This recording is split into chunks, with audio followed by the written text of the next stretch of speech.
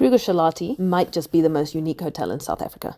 And definitely in Kruger. Come with me to check it out. This super luxury hotel is a restored train which parks in the exact spot on the bridge above the Sabi River where rail safaris used to stop way back in the 1920s. I stayed in a luxury carriage room, which is a converted train carriage. There's a huge king bed, floor-to-ceiling windows, and a view of the river. And there's loads of cool South African touches, like homemade blankets, beaded African mirrors, and wall art from local artisans. You might hit a South African-style roadblock or two on the way to the hotel, but the wait is worth it. Just wait until you see the pool. The pool deck is where I spent loads of my spare time. Bottled a glass of sparkling wine, local, obviously, from the converted carriage bar, had a swim, read a book, and took photos and videos from every angle. I saw loads of hippo and crocodile, but sometimes you get elephant, giraffe, buffalo, and other wildlife. If you stay at Kruger Shalati, you also get 2 game drives a day in the world-famous Kruger National Park, so you'll go in search of lion, elephant, hyena, rhino, maybe even a leopard if you're lucky. And you'll have morning coffee or evening sundowners in a really scenic spot, which is always a highlight of game drives.